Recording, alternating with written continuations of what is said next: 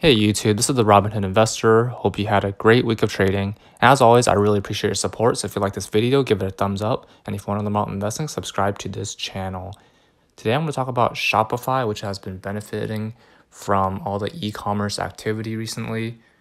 Taking a look at Shopify, ticker symbol SHOP, currently priced at $824 per share.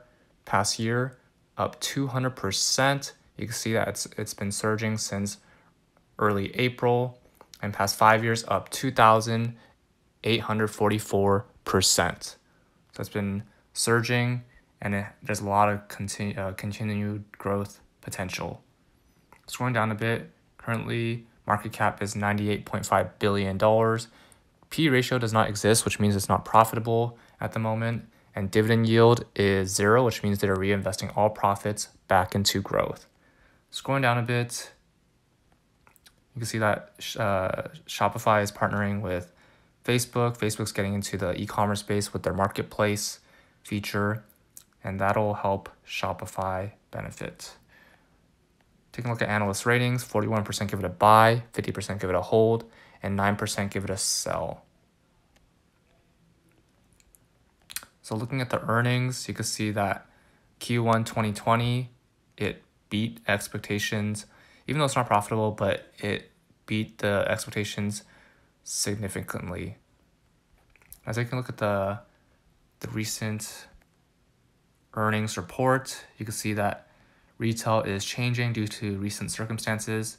Scrolling a bit, you can see that one platform, every channel, any device. So they're trying to make it omni-channel and make it easily accessible on any platform or any device on the single platform.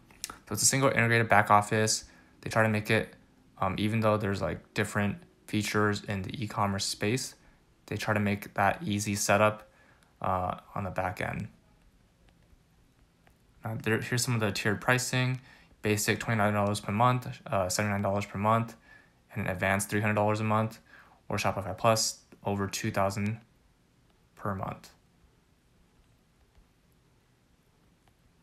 And in terms of total addressable market, it's actually very huge considering that e-commerce, everyone's trying to digitize their business, their platform to make it accessible on the internet because no one wants to go to the stores now. So here's how they acquire their merchants. You can see that it's a funnel: entrepreneurs to small to medium business to larger brands, casting a very wide net. Here's some examples of small businesses, entrepreneurs who are using their platform. You can see that the ecosystem is very extensive: 4,100 apps, apps extending product capabilities, and 26,400 agencies and web designers using the platform.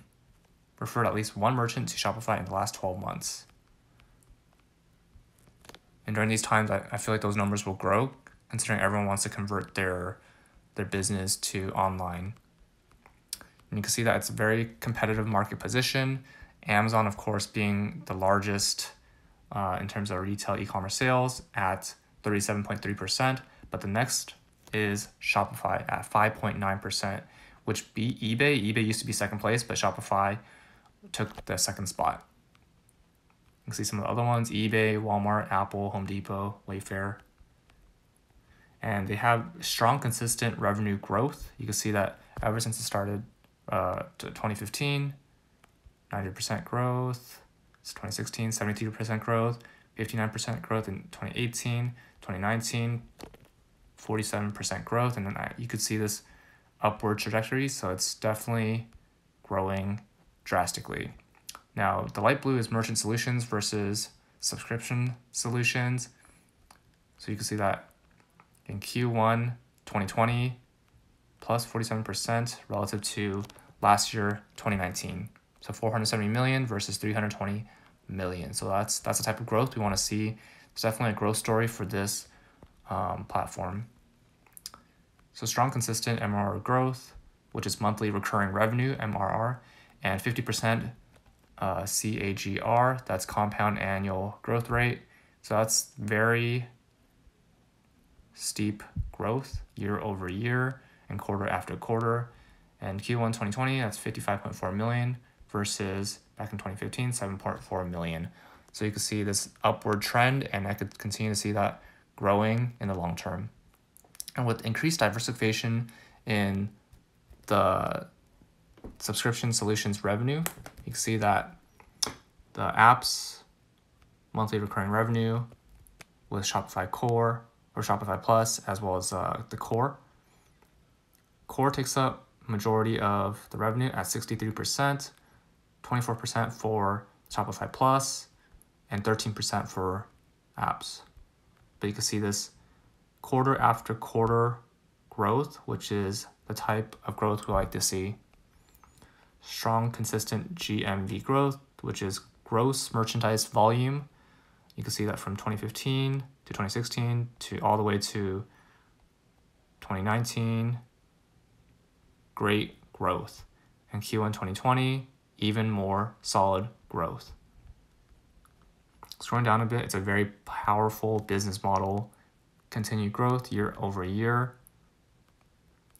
And you can see that Q1 2020, over 44% relative to last year. Operating leverage. So this is adjusted operating expenses as a percentage of revenue. We want to see this to continue to go downwards because we want to minimize expenses. So Shopify is investing to help businesses adapt to a fast-changing commerce landscape. You can see that on 2019, 53%, and then Q1 2020 it increased a bit to 58%. I can see that because they're trying to push out more digital tools to the merchants. They are increasing their expenses, but I can see that going downwards over time.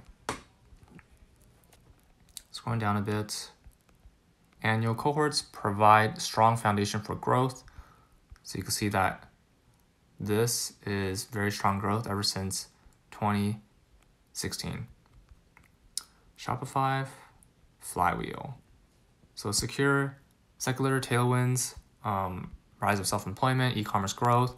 So due to recent circumstance, there's more opportunities for merchants, more gross merchandise value, more channel partners and capabilities. So Shopify is in a great position for growth.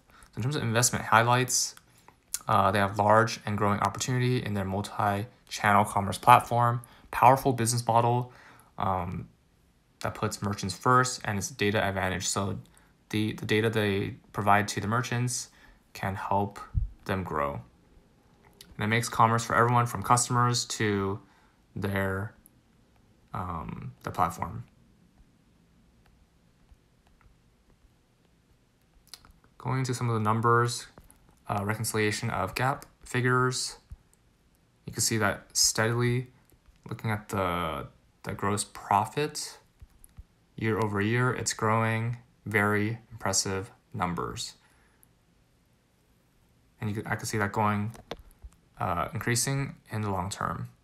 Percentage of revenue, great numbers. The thing I don't like is the profit. It's not profitable at the moment, but it's definitely a growth story. So as the platform scales, grows, and more users use the platform, I could see it being profitable in the long run. But in the short term, it's going to increase costs to provide more digital tools. That's all for this video. What are your thoughts on Shopify? Comment down below. Remember to use some referral links below, and both of us get $20 for using personal capital or a free stock for using Robinhood. If you like this video, give it a thumbs up. And if you want to learn about investing, subscribe to this channel. See you in the next video.